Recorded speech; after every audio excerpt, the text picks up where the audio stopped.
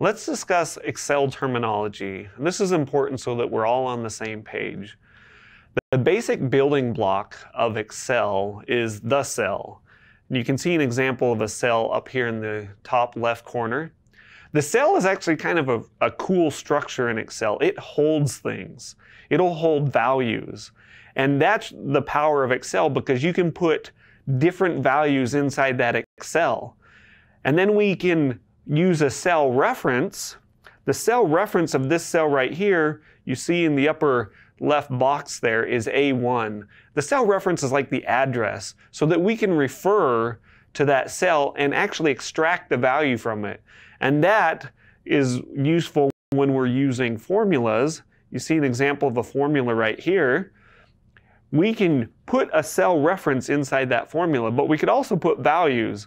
And you'll see the values 1, 2, and 3 in that sum formula. When we take cells and we put them together horizontally, we call that a row. So this box right here becomes a row. When we put them vertically, we call that a column. And columns are labeled with letters, and rows are labeled with numbers. And the combination makes a cell reference.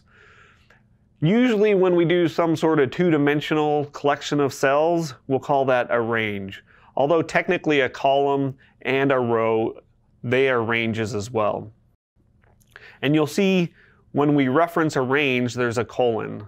So E12 to H19, that's the top left corner of this range, clear down to the bottom right corner of H19. When we take a collection of cells, we end up with a worksheet. And worksheets are represented by these tabs down in the bottom left. And when we put a collection of worksheets together, we call that a workbook. One last thing I want to point out is what I call a magic box. The magic box appears when you've highlighted a cell. And it's just a little bold little square in the lower right corner of that cell. And when you hover your mouse over it, your cursor will change. And we're going to be referring to that as the magic box, and we'll show you that we can do some really cool things with that. When you open up a brand new worksheet in Excel, you're going to see just a bunch of cells. All these little boxes are cells. Cells contain information, and that information can change. Each cell has a cell reference. You can think of it as an address. So the cell in the upper left corner, its reference is A1. And you can see the reference up here in the name box in the upper left-hand corner. If I select more than one cell, then I'm dealing with a range. And a range is usually 2 or more adjacent cells. So this is range A1 to D7. A1 to D7, and you can see that rows in Excel are labeled with numbers and columns are labeled with letters.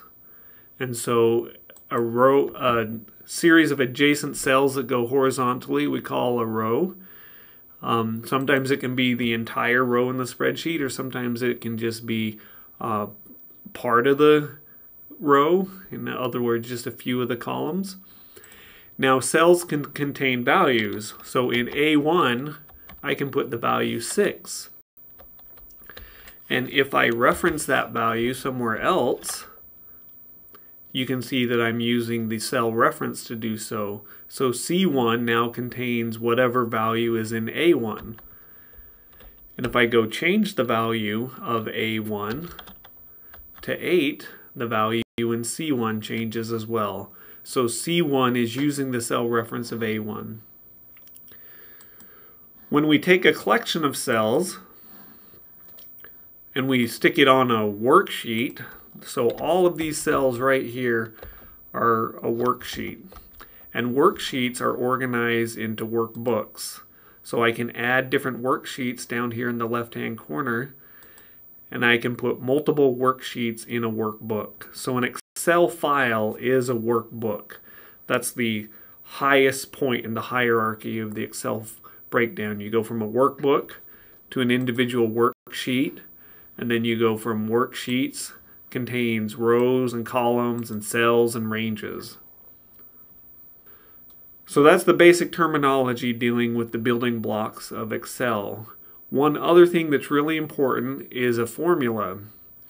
So we saw an example of a formula in C1. A formula always begins with equals, and we'll review this later. And so C1 contains the formula that references A1. We can also put in other formulas that contain functions. So if I want to sum up 1, 2, and 3 in C1, C1 contains a formula that evaluates to the value 6. So keep formulas and values separate.